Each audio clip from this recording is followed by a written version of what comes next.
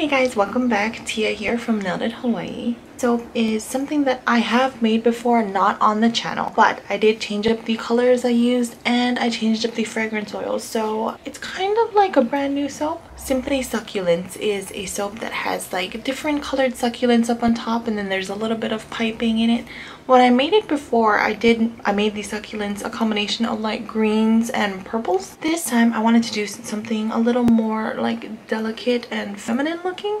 So the colors that I chose was kind of like a blush pink, kind of like a real nice, girly-ish color. And then I also did a light green, and I felt like that color scheme would go well and kind of be like a natural take on spring.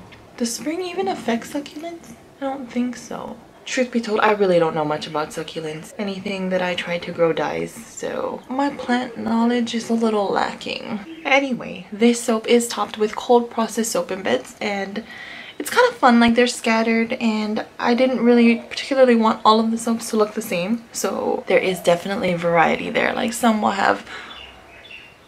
yeah, let's just jump in and then you can see what I mean. Hey everyone, welcome back. So today I'm going to be making a succulent soap.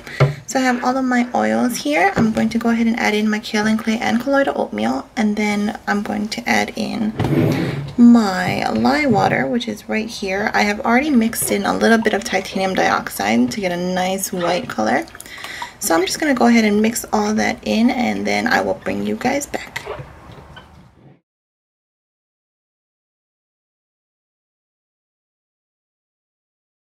Okay, so with everything mixed in, I'm going to separate my batter off for different colors. I'm soaping a little warmer than normal because, as you guys know, I do use natural light and the sun is finally up. So we're in the middle of a storm and the sun's up, so I figured I might as well take advantage of it while I can.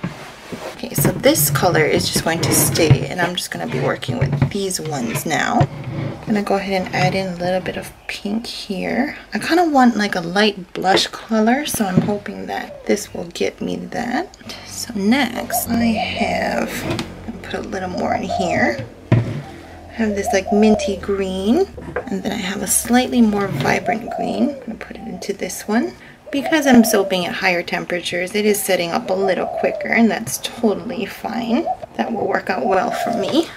So I just want to make sure these two greens are different colors. I don't know if you can tell on camera, but this one here that I'm mixing now is definitely a little bit more of a richer green, whereas the other is a little more pale. Alrighty, so all my colors are ready, so now I'm going to go ahead and add in the fragrance oil. This one is a custom blend that I just made. It has a little bit of like mango, some fruity notes. It has some lychee and cantaloupe and just a little bit of lily. So it's not really like a very strong floral, just a little bit to kind of anchor the scent. So I'm just gonna go ahead and hand mix this in first, and then I'm going to hit it with my stick blender just to make sure everything's mixed in well. Okay, so everything's been mixed. So now I'm gonna start working on the pour. So here's my white base. I'm gonna take my pink first. Just pour some of that into that corner. And take this green and pour it in this back corner here. And a little bit of this lighter green in the other corners. And pouring in the rest of this. I'm not going to reserve any of this pink for the top, so all of that can go in now. Okay, so everything's in. I'm not going to do any mixing or anything, and I'm just going to go straight to pouring. Alrighty, so here's the side that I poured the pink in, so I'm going to go ahead and start pouring from this side here. This is my new double tall and skinny mold from Workshop Heritage. Everything's thickening up pretty nicely. I'm gonna remove my clips, and now I'm going to scrape out my container, trying to not model anything as much as possible. Okay, everything has been pounded down, so I'm just gonna take my spatula and kind of bounce things around and try to even out the top a little bit. I'm going to be adding little embeds to the top, so doesn't really matter what it looks like because it's all going to be covered. I just want to flatten it out a bit, make sure all the corners get some. Okay, and now I have some succulent embeds. These are made with cold processed soap, so I'm going to go ahead and start sticking these on randomly. I have made this soap before, kind of. It's not something that I had available in my shop. It's something that I did have available for some polish pickup customers. And I figured there's a lot of people that would appreciate getting another chance at getting it because it did sell out really quickly. Trying to mix up the colors a little bit. So now you can kind of see why I was going for like a blushy pink on the inside and like a minty green so it could match these. Kind of putting these anywhere that they'll fit. Okay, now I have some smaller sizes that I'm just going to start plugging in, making sure every bar gets at least part of a succulent. Trying to make things look randomly placed is actually a lot harder than you would think, surprisingly. Okay, so I did reserve some of the green off to the side, and for this I'm using, I got a bunch of new tips from Macy's. After Christmas there was like a sale, and there was an entire piping set that was on sale. I think it was like $6 or something. Before I start piping, I'm just gonna go ahead and spray it with rubbing alcohol real quick.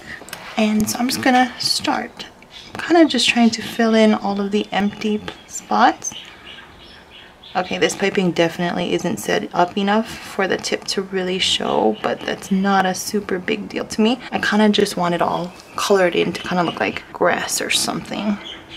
So pretty much anywhere that has a little bit of exposed white is what I'm trying to cover. The edges are always a little bit tricky to make sure that that gets covered up. But if there's an area that's a little too thin for my tip to get like in between these two here, I'm actually going to go ahead and cover that with the next round of piping. But yeah, I have made this soap before in this design. It was a different scent. So many people seem to really like it. Plus, you know, it's just fun to make. So I was thinking this would be perfect to remake and then launch in April. Because, you know, April, spring is supposed to be coming. I say supposed to be because, I don't know, Hawaii kind of has a mind of its own and we don't really have like set seasons.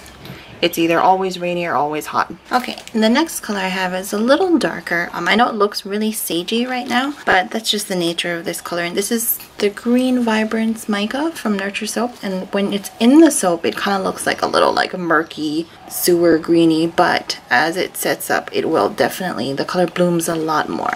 So now I'm just gonna go ahead and add some leaves with this tip. Anywhere that's missing a little bit of piping, just to give it a little bit of interest and change it up a bit. Okay, I'm gonna turn this around so that I can get the other side comfortably and not have it be as awkward for me to pipe.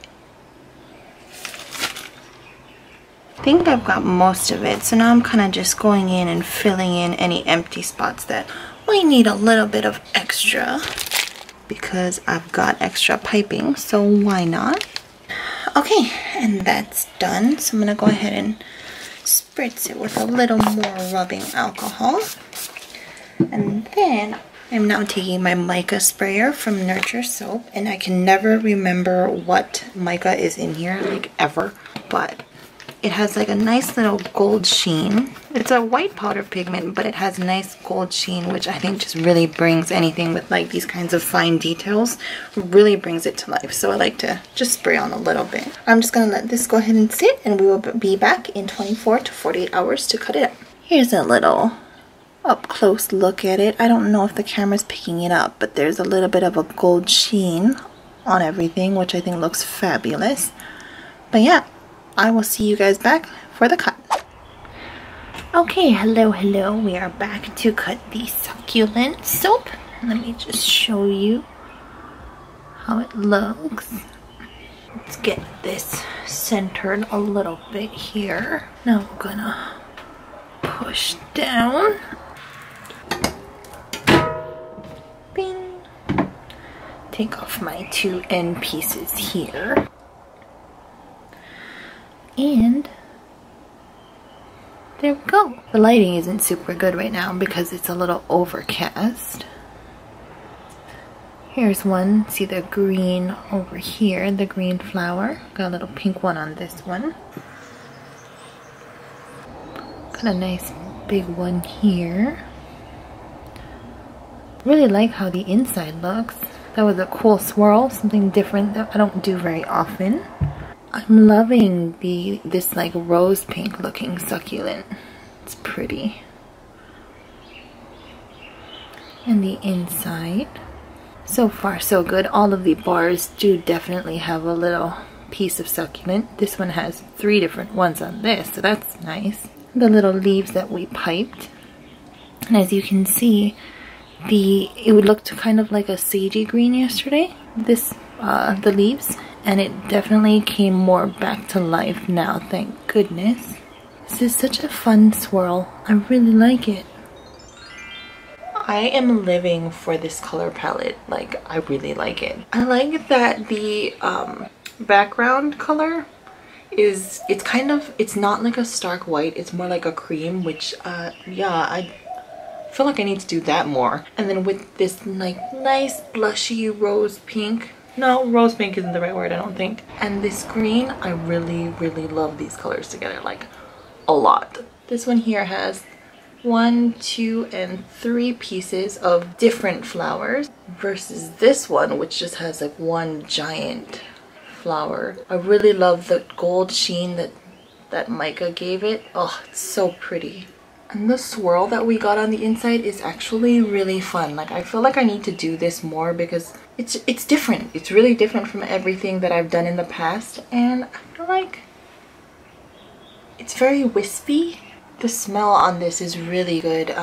The fruity notes, and then with that like hint of floral, it's not like bam, I'm a flower, but it kind of like anchors it, and it's really nice. I'm not a big floral person, to be honest, but I would definitely use this and use it again. And that's it for Simply Succulents. I hope you guys enjoyed this video. If you have any questions, please leave them down in the comments below. Like and subscribe if you want to see more, and I will see you guys next time. Bye!